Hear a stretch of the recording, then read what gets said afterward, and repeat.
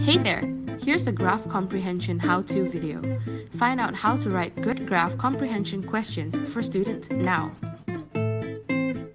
By the end of this video, you should be able to write effective comprehension questions on graphs for students.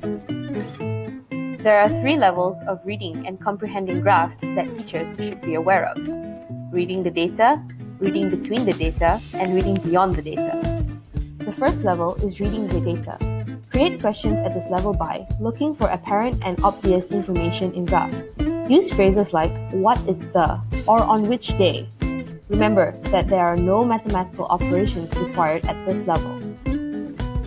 The second level is reading between the data. Keep in mind to see the relationships between pieces of data, ask questions which information are not obvious in the graph. Include phrases like "how many more than" or "the total number." Remember to use mathematical operations at this level. The final level is reading beyond the data. In this level, your questions should focus on making future predictions about data. Ask questions which information is not explicitly stated in the graph. Use phrases like "why do you think" or "what can you predict" when creating questions for this level.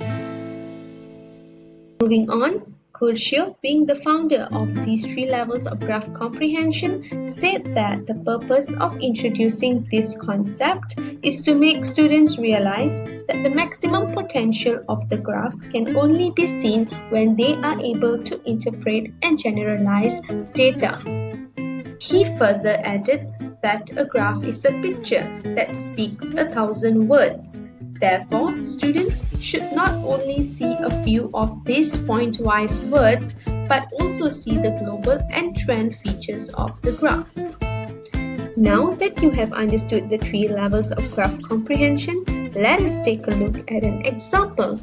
Let us begin with level 1, reading the data. Let's look at some questions. This bar graph shows the number of ice creams that were sold in a week. On which day was the most ice cream sold? On which day was the least ice cream sold? How many ice creams were sold on Wednesday? If you notice, all the answers to the questions are very obvious and could be taken directly just by looking at the graph. Next, we will be creating level 2 questions, reading between the data. How many more ice creams were sold on Sunday than Friday? What was the second most popular day for buying ice creams?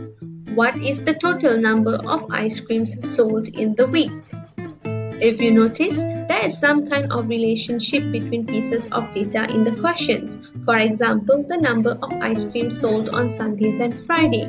There are also mathematical operations involved here. Remember, if the total number is given in a table and is explicit, the question will fall under level 1. Hope you're doing great after the first 2 levels. Now, we will create questions for level 3, reading beyond the data. Why do you think the ice creams were most sold on the weekend? Why do you think there were fewer ice creams sold on Monday and Thursday?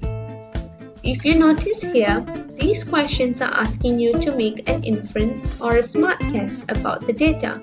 So, you will now have to use your background knowledge to help you interpret the information here.